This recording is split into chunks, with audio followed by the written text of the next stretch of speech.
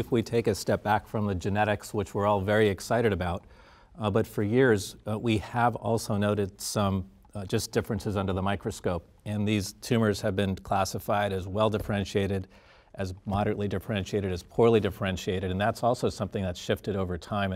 Maybe Jennifer, can you sort of explain your view of how you think about tumor differentiation and the histologic classification of neuroendocrine tumors? Sure. So I think, first of all, it's important to take a step back and look at the primary site first and determine, is this something of pancreatic origin versus of bowel origin? And then under the microscope, making the distinction between a well-differentiated tumor versus a poorly differentiated tumor is pretty significant because the treatment options are much different. In the well-differentiated population, we use agents, as James was alluding to, such as VEGF inhibition, mTOR inhibition, and cytotoxic therapies based on primary tumor site. But in the poorly differentiated setting, we really only use systemic chemotherapy, and no targeted agents are useful in that disease.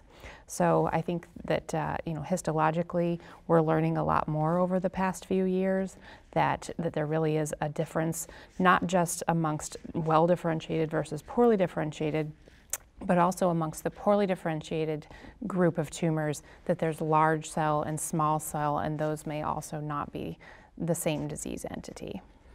So if you have a patient in front of you and you're looking at the pathology report, what are the key things you look at to help you decide if this is well differentiated or poorly differentiated?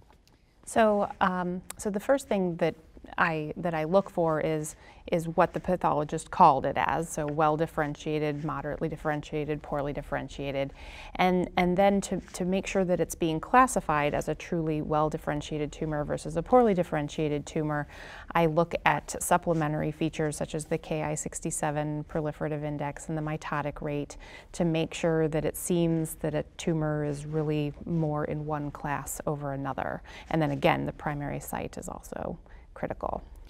So you mentioned the Ki-67, which is the proliferative index.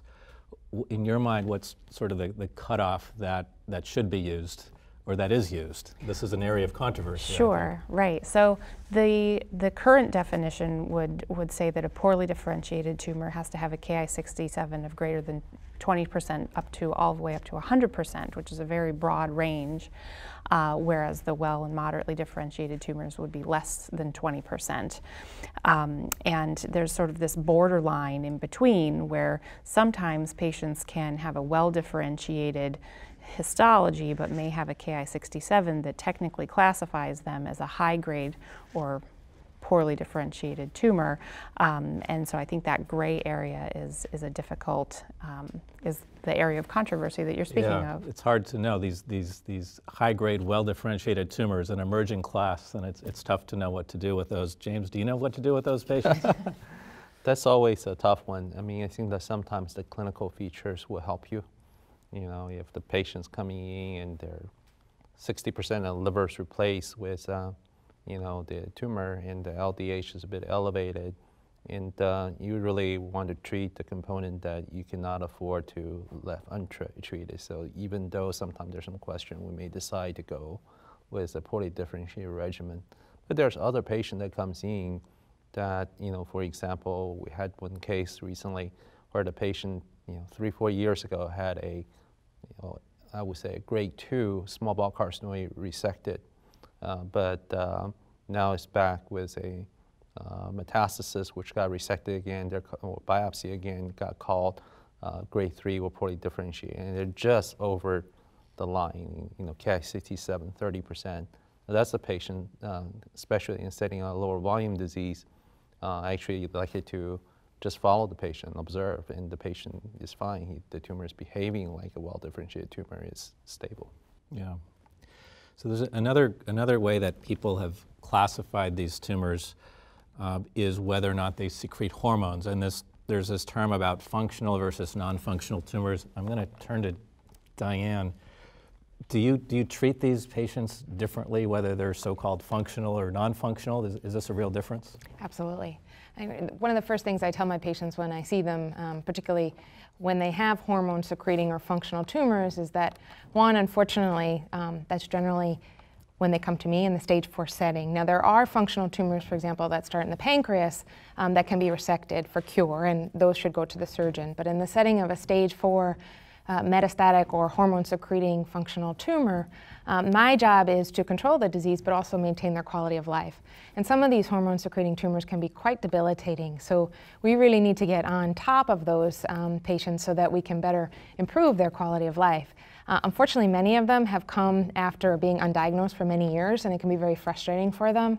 And so there's very different hormones that actually can be secreted depending on where the cancer started. So if the cancer, for example, starts in the pancreas or pancreatic neuroendocrine tumor, those tumors can produce insulin, so they can actually have potentially life-threatening hypoglycemia, proinsulin, the derivative. So if you have someone with low sugar, you should think about insulin and proinsulin. Glucagon, which is pretty uncommon, gastronoma, which can be, again, high morbidity with potential for severe ulcers, and then the rare VIPomas and some other very uncommon hormones. Those hormone sort of decisions as to what biomarkers I decide to take are really driven by the clinical symptoms that the patient comes into the office with. In contrast, if the tumor starts sort of outside the pancreas or in typically the small bowel, or certainly in the lung as well, those patients can have hormone-secreting cancers that are traditionally what we call the carcinoid syndrome. We've thought that maybe it's serotonin, but in fact there's probably other tachykinins and other types of hormones that contribute to those carcinoid syndromes, which is also quite debilitating, and those patients will have flushing and diarrhea as their main symptoms.